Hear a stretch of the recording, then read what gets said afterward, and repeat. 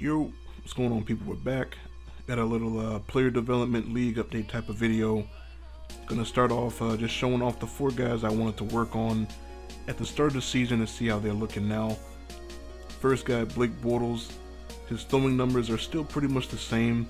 I did get him a quick development, and I'm very close to getting him his superstar development.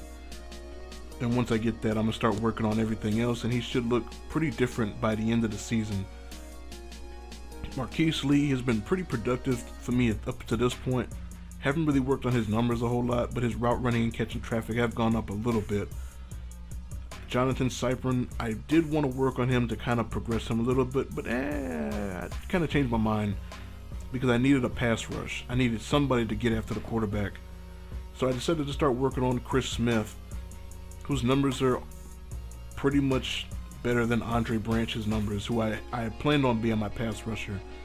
He had the power move, I got his block shedding and his finesse move up to the 80s, and he's got pretty good numbers, and he's had a pretty good season for me so far.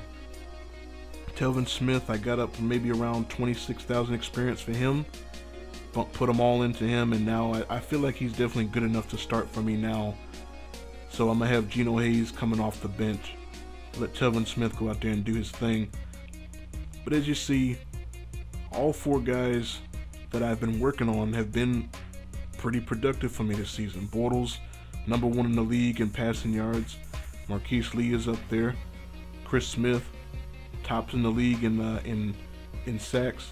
Telvin Smith leading the team in interceptions.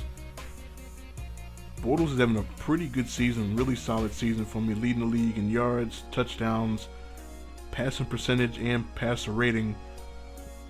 Really solid season out of him. As little as I focus on the running game, Toby Gerhart getting about 13 carries a game, but 4.5 yards a carry isn't bad, and almost a touchdown a game is pretty good for him. All my receivers, all my starters, you know, my 1 through 3 receivers and my starting tight end, all carrying the load equally. Pretty good, pretty efficient passing offense. They got all the weapons. I said that before. I just got to get out there and use them. Cypern, even though I haven't really developed him a whole lot, you can see he leads my team in tackles. Chris Smith leads my team in sacks. And I've had a pretty decent season as far as getting after the quarterback. Not as good as as some players like Chris Clemens. He hasn't really done anything for me, but pretty decent. Telvin Smith, 3 picks. Don't really force a whole lot of interceptions. My secondary is very, very not good, so they don't really do a whole lot. But hopefully that changes as the season progresses, as I upgrade my guys. And just looking at some of the standings, as you see, I'm 8-2. Colts guy 7-2. 49ers dude 8-1. He's been on a tear all season long. The Packers dude 7-2. Seahawks 7-3. So we got a pretty decent number of users in the top 10 as far as the power rankings go. You see Bortles, really good start to the season through 10 games.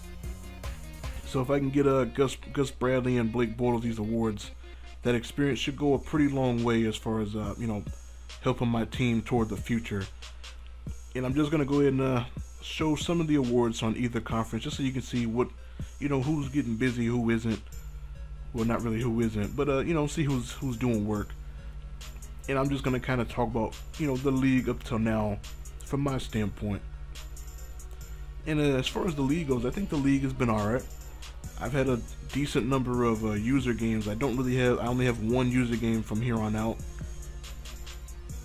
And one thing I definitely wish I had done was I got basically what I wanted out of the Jaguars. All I really wanted was to play with a team that had a rookie quarterback, and it was either between Bortles, Bridgewater, and Logan Thomas.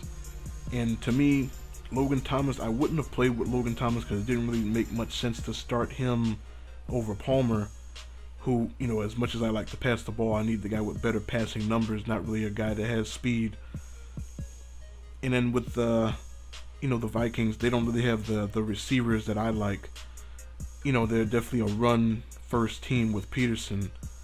So it just made sense to kind of go with Bortles.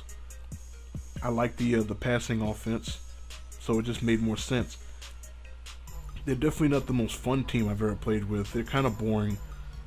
which is why I kind of wish I went with somebody like Houston or Detroit or even the Rams, because there's 3 users in the NFC West, so I would have had 6 user games automatically plus whoever else I got to play. And you know, that defensive line, really nice. I definitely probably would have had a lot of fun playing with that defensive line. They just didn't really have the receivers that I would have liked to play with. But you know, as far as what I wanted to get, just playing with a rookie quarterback, just trying to build him up, Blake Bortles has actually been really solid. And I have had some fun playing with the Jaguars. Wish I had picked the Lions, but it is what it is. And definitely has some plans for the offseason.